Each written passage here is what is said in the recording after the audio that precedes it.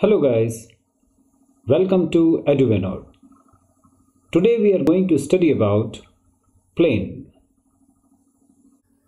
First of all, let us see what is the meaning of a plane. A plane is a flat surface on which a line joining two points can lie completely. For example, this is a flat surface over which this line AB is lying completely. Then this flat surface is called a plane. Examples of a plane can be face of a cube or a cuboid. For example, we know that a cube or a cuboid is like a box. Now a box has 6 faces: top, bottom and its 4 walls. Now all these faces are called planes. These 6 faces are the 6 planes. So we have understood the meaning of a plane. Now let us see how we can find the equation of a plane. In order to find the equation of a plane, one of the following conditions must be known. Now let us see what the conditions are. First, normal to the plane and its distance from the origin. Let us see what is the meaning of this normal. In this figure, this is a plane and this line is perpendicular to the plane. Now this perpendicular line is called the normal. So according to condition number 1, if this normal to the plane is known and the distance of this plane from the origin that is 0, 0, 0. So if distance of this plane from the origin D is known, then we can find the equation of the plane.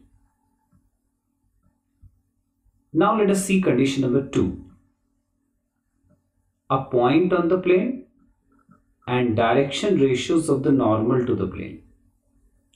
So if a point, suppose x, y, z on this plane is known and the direction ratios of this normal are known, then also the equation of plane can be derived. Now condition number 3.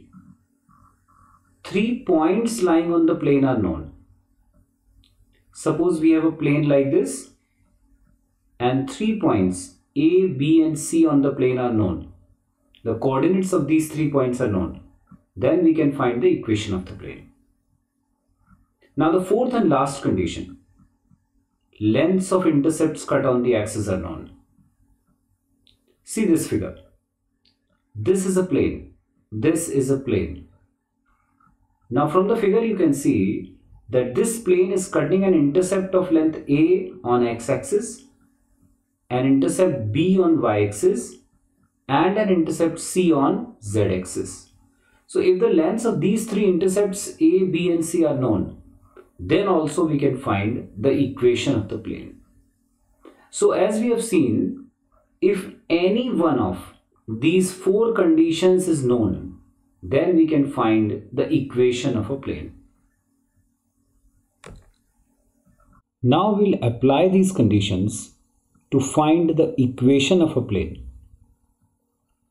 First one is equation of plane in normal form. Consider a plane which lies at a distance d from the origin.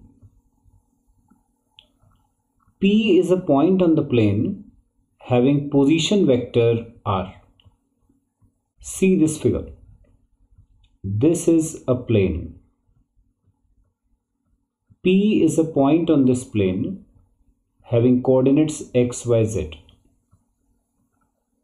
This vector r, which joins the origin to the point P, is called the position vector of the point. ON is perpendicular to the plane.